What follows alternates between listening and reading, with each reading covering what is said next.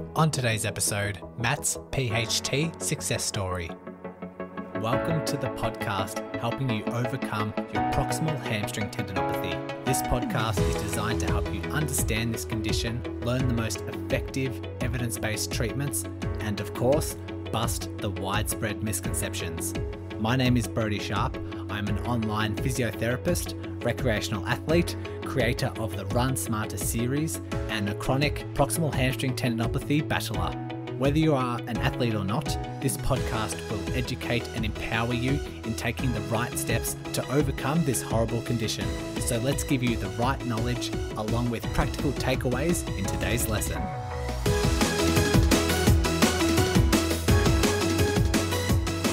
I always love bringing success stories, and today is no exception.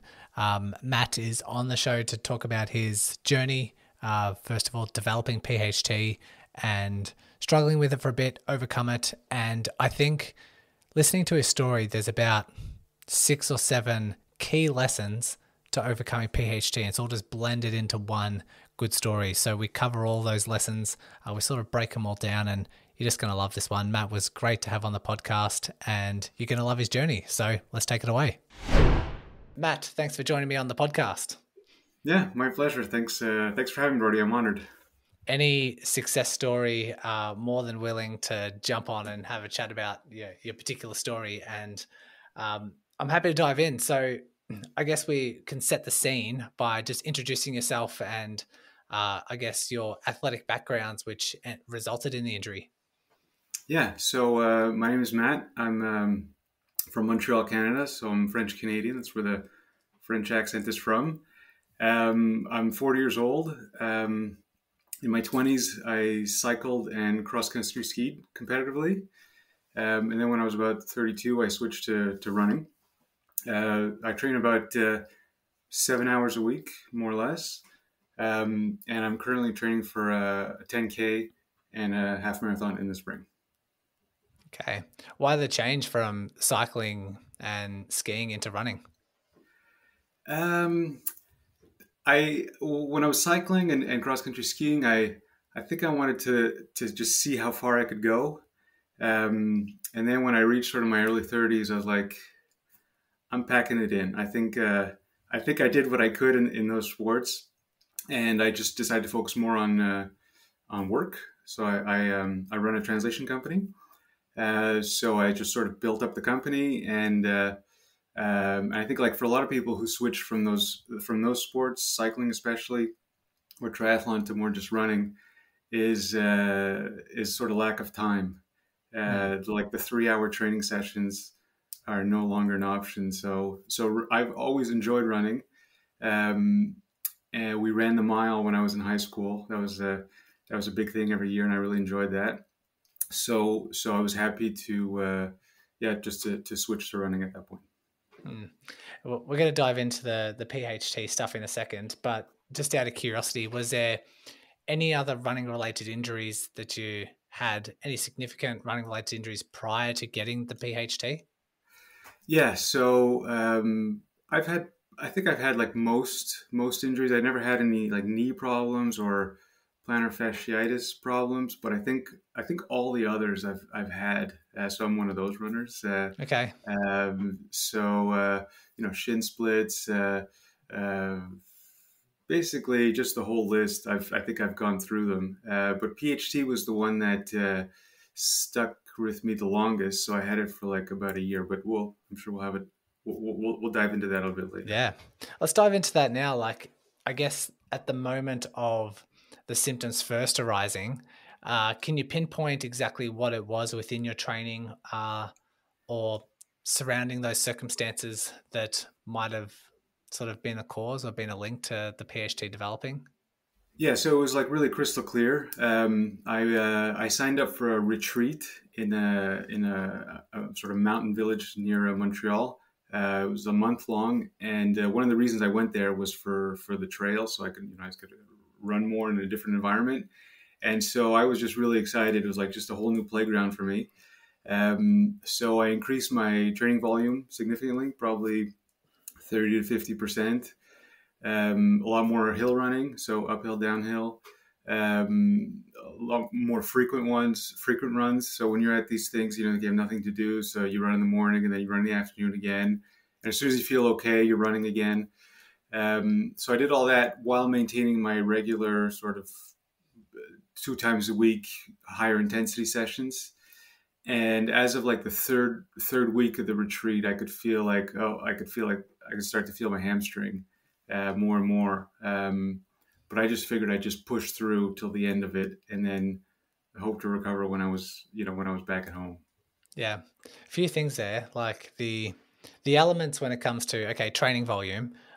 We know that mostly PHT, like most running related injuries, is load dependent. It's an overload of that joint or that structure, and not only were you picking up, it seems like if you were doing, say, 2 speed sessions per week, you could maybe negotiate that or successfully overcome that when there was recovery sessions outside of that throughout the rest of the week. Yeah. But it almost seems like you sort of maintained your intensity twice a week, like that was unchanged. But what did change was all those sort of lower intensity or recovery rest sessions around those sessions, which means that there's less time to recover. And therefore, when it comes to the speed work and the harder work, that you just weren't getting the recovery that you needed. Would that make sense? Yeah, that sounds exactly right. And then one little thing I wanted to add, because I think this may be relevant for some of your listeners. I'm one of those sort of running geeks that likes to read a lot about running and experiment different things, and I'm constantly tweaking stuff and trying stuff out. And I think at this point, I was reading a book that encouraged like making adjustments to running form, and this one involved like a little bit more kickback, so like sort of kicking back a little bit more. And I think that really significantly increased the load on the hamstrings. So I think that was like another factor. Were you increasing your running speed as you were trying this kickback routine, or do you think it was staying probably the same intensity and speed? It was staying sort of constant. I was just sort of focusing on this different form. And I think I just wasn't used to bearing that load. And I think just micro adjustments to the way you're moving, and I think any kind of conscious like form modification can really alter the load that your muscles and tendons carry. So I learned that the hard way. Yeah. Most of these things comes down to overall training volume. Like you said, there's moments in there where running more frequently, sometimes running multiple times a day, running hills, just the overall volume pick up by 30 to 50%. How much relevance is there with the change in technique? There might be some. It might be like a 10% influence, but I'd say like the 80% influence would be that overall training volume. Yeah, so that was definitely the main factor. Yeah. Well, it's also hard to say. It's also hard to know when you've combined or added in or changed so many variables and then you end up with an injury. It's hard to know what the relevance is. But just speaking from, I guess, my understanding of the pathology, I would probably place those percentages to those factors.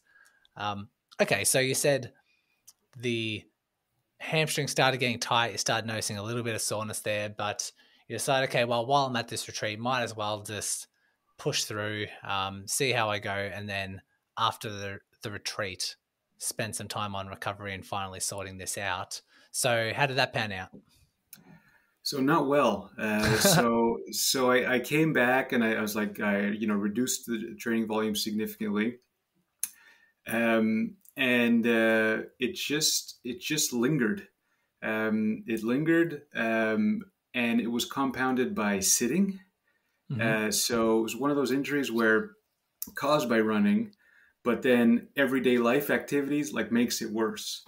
So sitting made it worse. And I reduced the training volume, but I was maintaining the intensity. And I think at this point, like my hamstrings weren't tolerating that. And so, so it just hung around for over a year.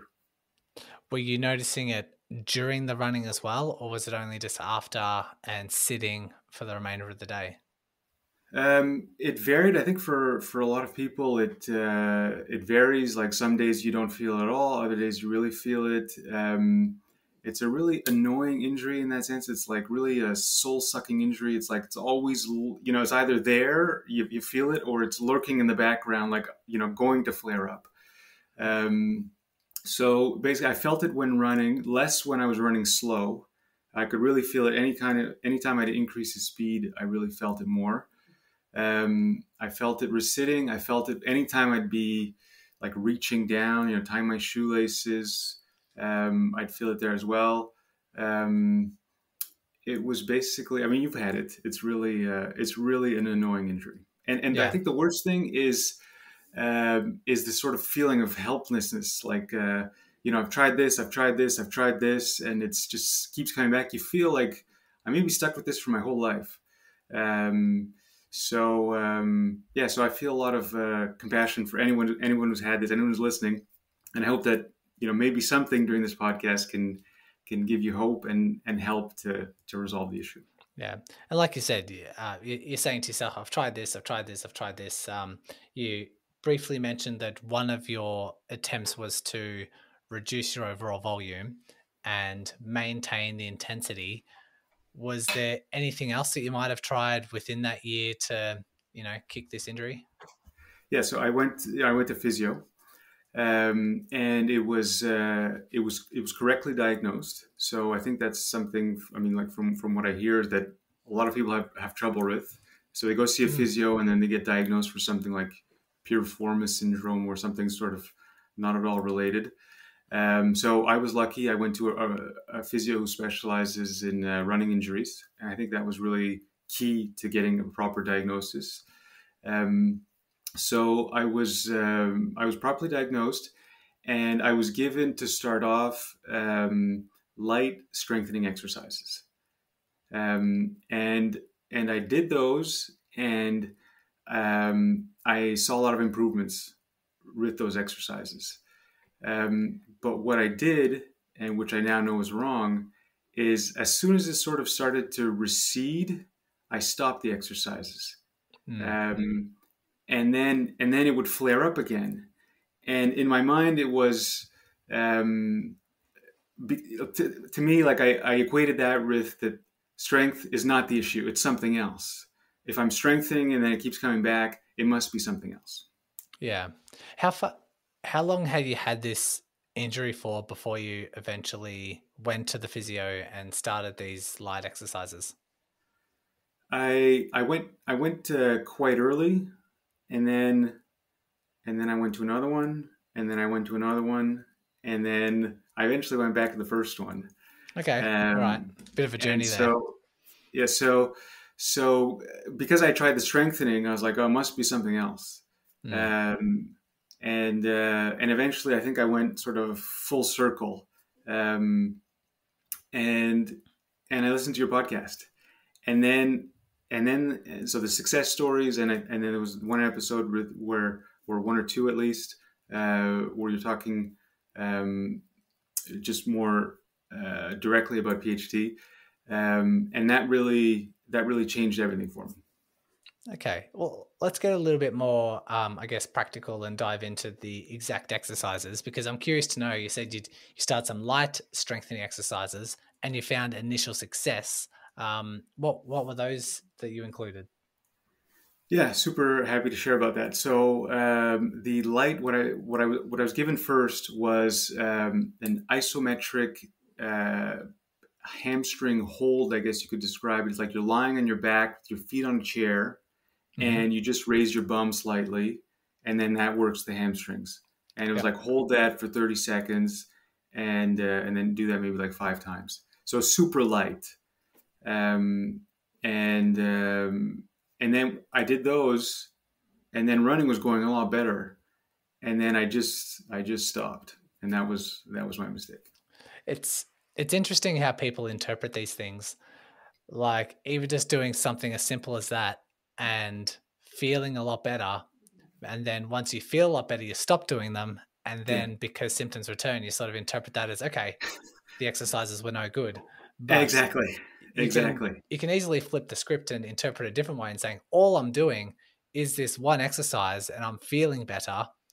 You know, maybe it is something to do with strengthening, or maybe this might help move the needle once you sort of move, I guess, into that same direction, just with progressions and Yeah. maybe different exercises, newer exercises, make it more challenging, and then see Yeah. what that is like. But that's a really nice lesson, because there'd be a lot of people listening now that would interpret that situation the same way. Yeah. And another thing I wanted to add is that the strength training tended to make the running more uncomfortable because you get a bit of soreness. Mm-hmm. And so the strength is like a little bit annoying because your run might be like a little bit less enjoyable because your hamstrings a little bit more sore. So I was happy to ditch the exercises when I could. Yeah. It's only when I understood that I had to really increase my capacity or my strength by doing different kinds of exercises, by doing more, and by leaning more into the pain. It's only then that I was able to increase like my capacity and finally recover completely. Yeah. Did the physio give you any advice when it came to the running, or were you following any particular guidelines when it came to your running to sort of manage the injury? Yeah, so the physio was fantastic. So she told me uh, for the running that I should self manage. So she didn't tell me like stop running or run less. Self manage, and that I think really worked really well for me. So it was self managed in the sense if the next day you're still sore from what you did, then you did too much. So 24 hours later, after, for example, your speed session, your hamstrings are still like, hurting, then you went overboard. And so scale back. And then during the running, never go above like a 3 on 10 pain level. I think you mentioned that as well during the podcast. And during the strength exercises, maximum of 5 on 10 in terms of pain. Yeah. So those limits that she gave me, they worked extremely well. And they seem to follow or fall in alignment with the podcast and sort of what we've talked about on past episodes as well. So good to know that there's a bit of congruency in the advice that's given there. And so you mentioned that you've gone from physio to physio, then back to the first physio. Was there any other nuggets or any other insights, whether that be helpful or unhelpful, as you tried out different physios? I think the most helpful thing was from your podcast, and if I can, I'll maybe dive into that a little bit more in detail. So the first thing was, and I think this seems to be a common pattern with a lot of people who have PHT or other tendon issues, is that they shy away from the pain. So as soon as it starts to hurt or be uncomfortable, they stop, and that's what I was doing. And so when I listened to your podcast, I decided to sort of lean into the pain, and I wasn't I wasn't avoiding it anymore. So I started to do some work at the gym. Before I was just doing sort of like Swiss ball stuff and the hamstring isometric exercise I mentioned, sort of the standard physio kind of usually kind of exercise that we associate with rehab and physiotherapy. So I signed up for the gym. Hadn't been to the gym in a few years, and I started doing some heavy lifting. So squats, deadlifts, single-legged deadlifts, stiff leg and bent leg or regular, split squats, step ups, and eccentric Swiss ball hamstring curls. Okay. Swiss ball eccentric hamstring curls. Okay, so we have squats, you had deadlifts, single leg deadlifts. You mentioned some straight legged deadlifts, so there's a lot of those kind of variations, Yeah, split squats, and then the exercise where you sort of do a bridge onto a Swiss ball and then you roll out eccentrically and sort of, okay. yeah, Excellent, mate. exactly. Yeah, and I might add step ups, which they're sort of Yep. similar to a split squat. but step ups. What I did with the eccentric curls was that I was lying down, and then with two legs, I would roll my feet away from my body, and then no, with one leg, sort of on the eccentric portion, I would roll away, and then with two legs, bring it back. So I'm working just eccentrically. The concentric part is easy. Yeah. Yeah, that's a good gambit of exercises. And would you perform all of these exercises within one gym session, or did you spread it out more throughout the week? I spread it out. So I did 2 sessions a week. Mm-hmm. So at the beginning, when I was doing the sort of the light strengthening exercises, those I could do every day, and that was helpful. But then as I progressed, then I was lifting heavier, and then I had to make the workouts more infrequent. So it was Yeah. twice a week. That worked really well for me. Twice a week, Monday, Thursday. Um, and I did so heavy weights. So 5 to 6 reps was standard. So it's like maximum strength work. 5 to 6 reps per set, and how many sets? Maybe 2 or 3, Yeah. All more or right, great. less. So you are getting quite heavy with those. Back to your point as well about, people shy away from pain. Yeah, I think that's an excellent bit of advice, especially because if it's only sore in the moment, you can really challenge yourself, and like you can get a lot of reassurance to know that's actually fine. If there's pain during the exercise, but then it lingers, quite substantially for hours afterwards, maybe that's a little bit too much. So everyone has different levels of irritability, but for the most part, I find that if you are sore and there is a little bit of pain during that exercise and there's nothing that lingers afterwards, you can go quite significant. Like when I have a tendinopathy in the past, like let's just use the PHT that I used to have, I used to push my pain to like a 5 or a 6 out of 10, which I don't really recommend for most, but only because I just know myself so well and I'm happy to sort of take on those risks. I found that I even responded really well to a 5 or 6 rather than a 3 or 4 during that particular exercise because I knew that irritability, like the symptoms afterwards, would go back to zero straight away. And I'd feel a lot better throughout the day if I really loaded up with something quite heavy. Um, and yeah, people don't like being in pain. People shy away. They think, yeah, and understandable, think if you do a deadlift and you have this pathology in this tendon, that it might cause more tears or more damage or a rupture or yeah, something like that. People have that inclination that might happen, but actually the opposite happens. And so, yeah. yeah, a lot of reassurance about those sort of things is key. Yeah, that rings really true to me. And I remember listening to say that in one of your episodes that you went to 5 or 6 on 10.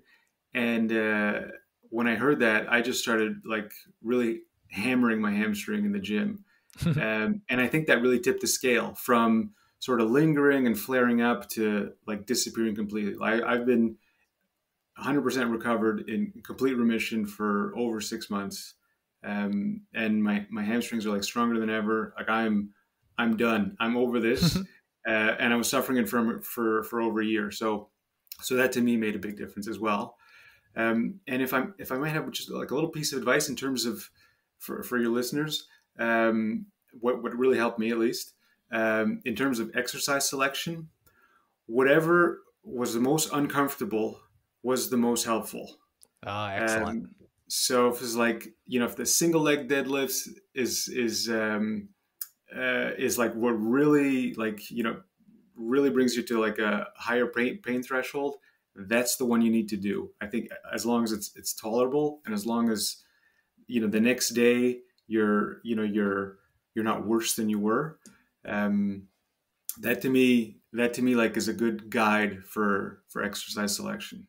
Yeah. A lot of the advice that's given is quite like the opposite of what someone would intuitively do. Yeah, Like we can yeah, use pain during exercise as that sort of intuitive sense of, okay, let me stay away from that.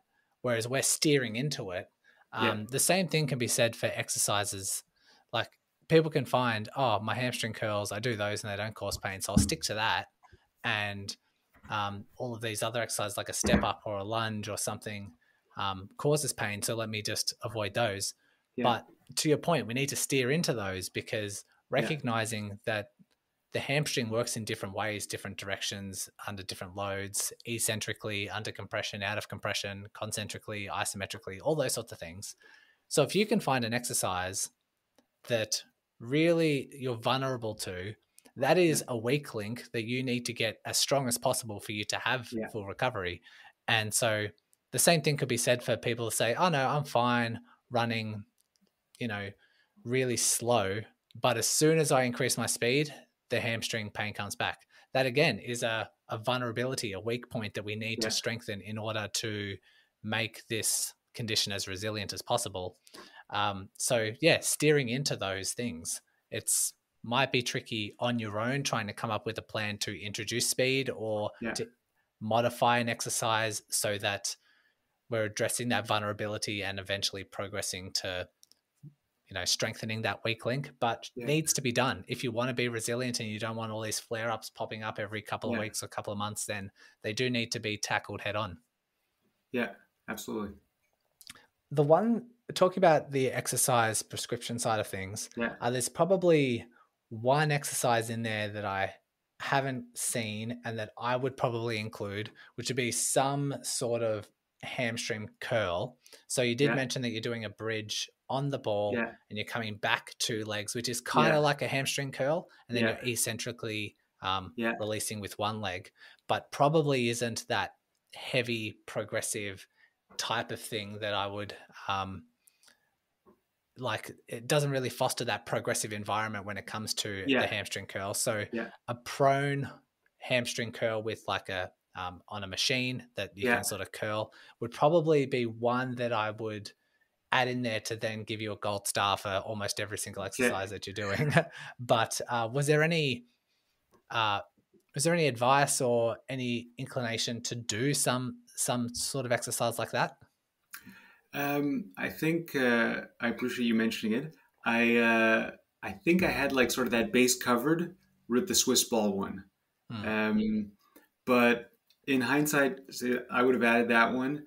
And the one I never did, but which you keep hearing about is the Nordic. Is it Nordic curl? Is that what it's Yeah. called? Yeah. That one.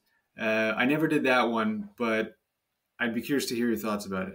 Yeah, I think I don't really prescribe the Nordic curls a lot for people. So for those who aren't familiar, it's sort of the exercise where you're kneeling and you have your ankles secured, locked in place for either that be like you put it under a bit of furniture or under like a weighted bar or those sorts of things, and then you lower yourself, so you're trying to keep the whole body between your knees and your shoulders straight, stiff as a board as you lower yourself down. And as you do that, you're eccentrically contracting your hamstrings. And if you try and see how far you can slowly control yourself in that descent, and then once you sort of lose control, then you just put out your hands and sort of catch yourself and repeat that process. That is really working the hamstring muscle belly and working the hamstring muscle belly eccentrically, which if someone was a sprinter, if you had a runner that it mainly wants to get involved in sprinting, I would 100% give them that exercise, because that eccentric component needs to be super, super strong for runners running at speed, but doesn't really foster compression like a squat or a deadlift or a step up, those sort of exercises, which more target the upper hamstring and like sort of isolate the tendon. That the Nordic drops, yes, very, very good for the hamstring muscle and the muscle belly. Doesn't really do much for the tendon, the higher up tendon.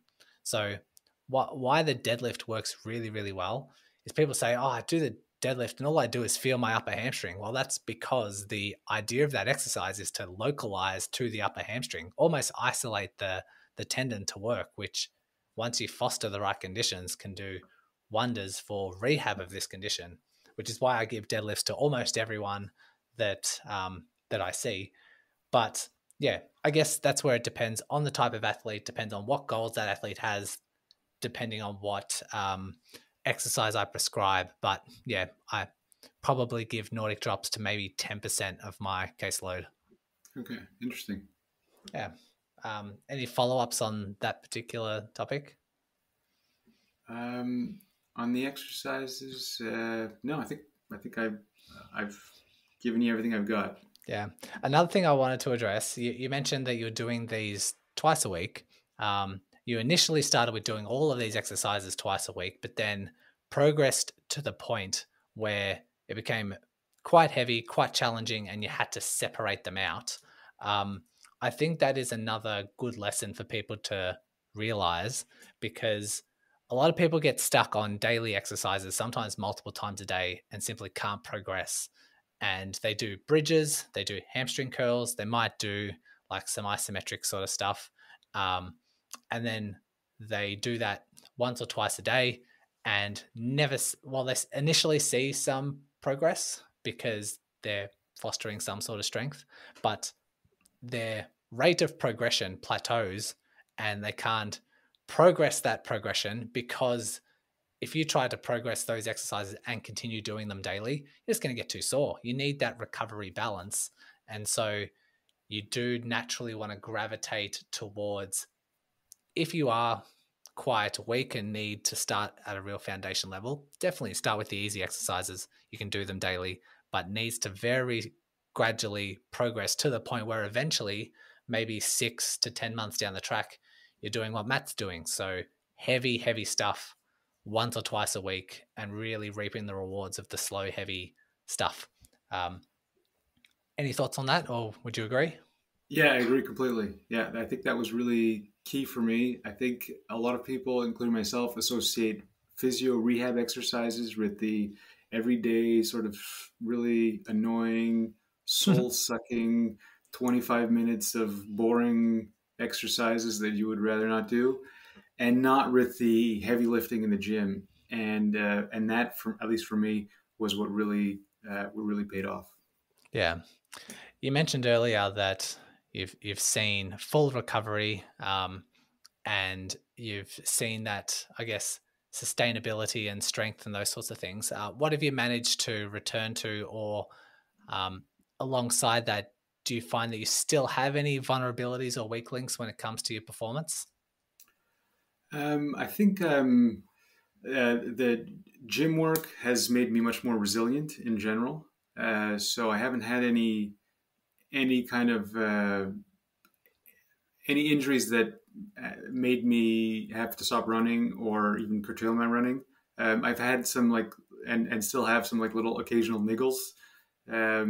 Little things that maybe 1 on 10 out of in terms of pain, but nothing that has kept me running in the last 6 months. So I can I can I can confirm that for me, doing the gym work twice a week, the strength work, the heavy lifting has really benefited me in terms of my resilience in terms of injury prevention. Yeah. And you're preparing for a 10K race at the moment. What does your training volumes, like days of the week, what does that look like? Um, it's about an hour a day, more or less. I'll have the 2 strength sessions a week, 2 harder days. So like either speed work or like tempo or intervals or some sort of form of intensity. And then one longer run usually, which is not that long, maybe an hour and a half to maybe 2 hours at the moment. And then the other days are just sort of easy days. So usually about an hour. Um, Before the higher intensity days, I'll do usually some strides. So I'll include strides like at least 2 or 3 times a week. I Where I live, there's snow, so I cross country ski and snowshoe a little bit as All cross right. training. So I'll replace the easy days by like a cross training day sometimes. Excellent. I'm curious to hear, Matt, what are some like final takeaways, final bits of advice you might have for someone with PHT who's really struggling? And if you have any advice for them, what would that be? Yeah, for sure. So this is my favorite part of our little chat because I get to maybe offer some information that hopefully might be valuable for your listeners, because I really benefit a lot from the success stories and from your insights. So thank you very much for that. Maybe the first thing I could say is that foam rolling, massage, stretching, all those things can be helpful for certain injuries. PHT is not one of them. So those things did not help at all for me, and I really tried them extensively. PHT is a strength or capacity problem, and if you increase your capacity, you'll get rid of the PHT. At least that was my experience. That'd be my first takeaway. Okay, foam rolling, massage. You've tried them, didn't really work out well for you. What else do you have? To get a proper diagnosis, really important to go see a physio who works with runners. That seems to be really important, because that physio is going to know about this injury. He's going to know that runners get it a lot, and I think it's in an area, the PHT, where it could be a lot of things, and that is really key. So if there's any listeners who are working with a physio who isn't like specialized in running, I would recommend that as something that can really be a game changer. To your point about the foam rolling, stretching, massage, like those sorts of things, I do think I want to avoid overstretching. I want to avoid, like, similar to, say, running. We want to know how much you can tolerate with your running and stay running. With stretching, we all have and sitting, we all have a certain load dependence. We all have a certain amount or a certain duration that you can tolerate. And if you like stretching, you can still stretch. It's just below what you just want to sort of hover around what you can tolerate. Otherwise, you become deconditioned. And some people don't like stretching, so they don't need to stretch. But some people want to return back to yoga classes or Pilates and those sorts of things. And similar to sitting, sometimes sitting can be sore if you do it for too long, but you don't want to avoid sitting at the same time, because then that really deconditions you to tolerate sitting, and then trying to return back to sitting 6 months later is a real struggle, because you're sort of atrophied, or you sort of decondition yourself in that particular domain. And the foam roller, yeah, I'm never a fan of foam rolling, particularly really high up in the hamstring where it's sore, because that tends to irritate things. But I think it can be kind of in the category of foam rolling and massage other areas of the body if you so choose, if you so want, and if you do get some benefit from it. For example, some people might like a massage of the hamstring and of the glutes, and they might feel better for a day or two. If that's you, great, continue doing it, but you don't really want to do sort of deep friction massage around the sitting bone area. Just tends to irritate. So yeah, there's sort of like a somewhere in between, but to your point, I think a lot of people find themselves in that wrong direction. They either stretch too much and irritate, they foam roll or massage that sitting bone area, and it further irritates. So my advice, as well as Matt's, best to stay away. It's not really that effective. Yeah, good stuff. So another one for me, and you mentioned it, is sitting. So for me, limiting sitting was really helpful. Like a lot of times when you're running, you tend to you drive somewhere, so you're sitting, you run, you irritate your hamstring, and then you sit back in the car again. Then you go to work, you sit, so you're always irritating it. Unloading it in that way, so reducing the sitting. I almost other than meal times, I eliminate it. I got a standing desk, and that was really helpful, because that reduced the load on the hamstring, and so allowed it to recover more between the strength sessions and the running. And out of curiosity, now when it comes to your sitting habits and your sitting tolerance, where are you at the moment? Absolutely no problem. I'm absolutely no problem. Okay, good. Because a lot of people, sometimes returning back to sitting or building up the sitting tolerance is one of the last things to return. And so it's very encouraging for people to know that you can sort of build up that tolerance and get back to a completely normal, day-to-day life with sitting and social events and those sorts of things. So great. Any other final takeaways? We mentioned a little bit at the beginning about running form. Small changes in running form uh, in my opinion, can make a big difference on the load that's applied to muscles and tendons. And if they're done, they should be done ideally when the overall training volume is low.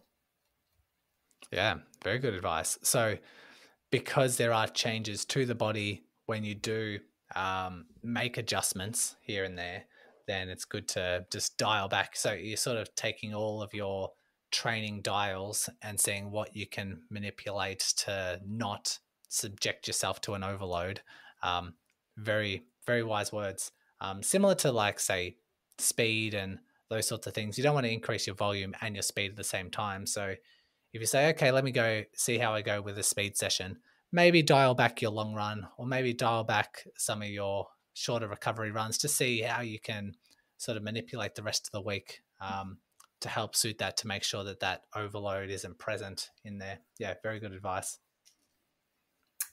Another one would be about speed work. Mm-hmm. Speed work to me was the last piece of the puzzle. So I couldn't feel the PHT anymore on my easy runs, but I could still feel it when I was running faster. And I feel that I think it's mentioned in one of your podcasts, the load increases significantly. The load on the hamstrings specifically increases like exponentially with speed work. Was it like 6 or 7 times? Yeah. You can just see it on a graph, like slow running, and then as you gradually pick up your speed, the demand in the hamstring just skyrockets. And so I think a lot of people would agree with you that yes, the hamstring originally came on due to speed work. That's very, very common for a lot of people. All of a sudden they start doing a lot of speed work and develop PHT.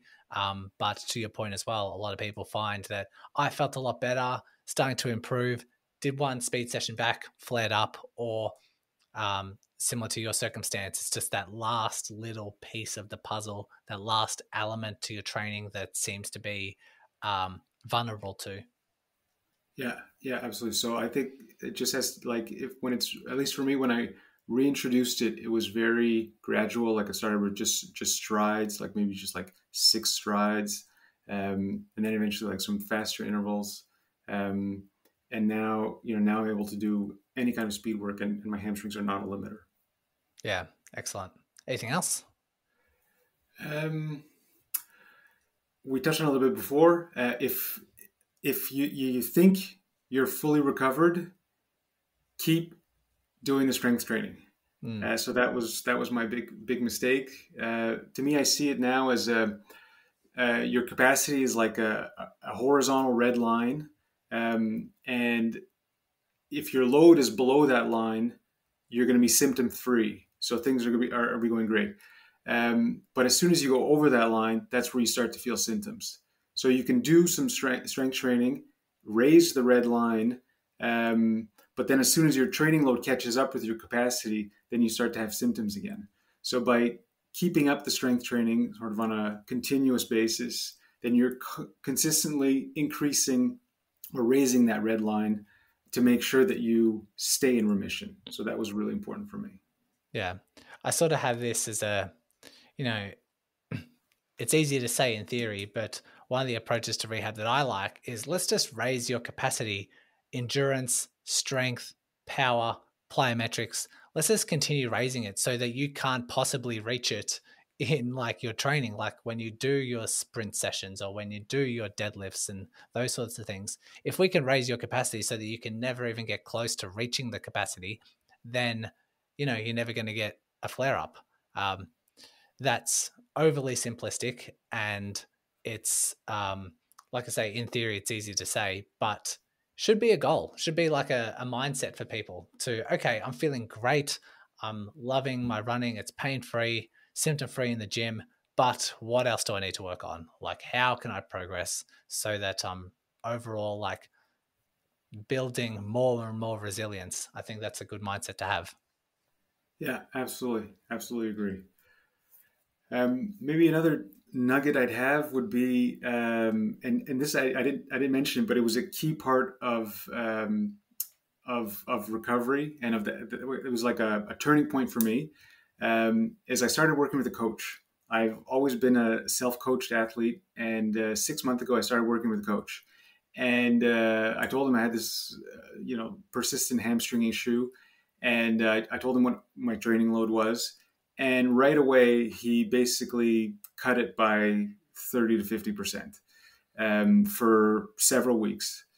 And although it's hard to say like exactly what effect that had, because like there were a lot of like variables that I was playing with at the time, I'm confident that that had like a really big impact. So by deloading, by decreasing my overall training volume, that allowed like my body to allocate resources to repairing my hamstring. And so even if PHT is like a localized issue in the body, I think like a runner's general state of fatigue, like the general training load or stress load, I think that can have a big effect on an injury like PHT and on the time that it lasts.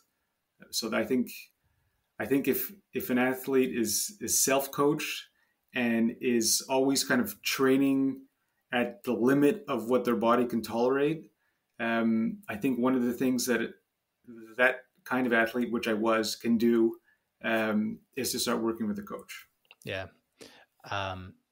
It gives that level of accountability as well. And I say this all the time, when you start getting better, it's the most dangerous part of your rehab, because especially if you don't have a coach, you just say to yourself, yep, I'm back. Finally, let's, pick up the running. Let's increase the speed. Let's, introduce hills again. Let's find a race that you can prepare for. And like people just jump straight back into that and symptoms return really quickly.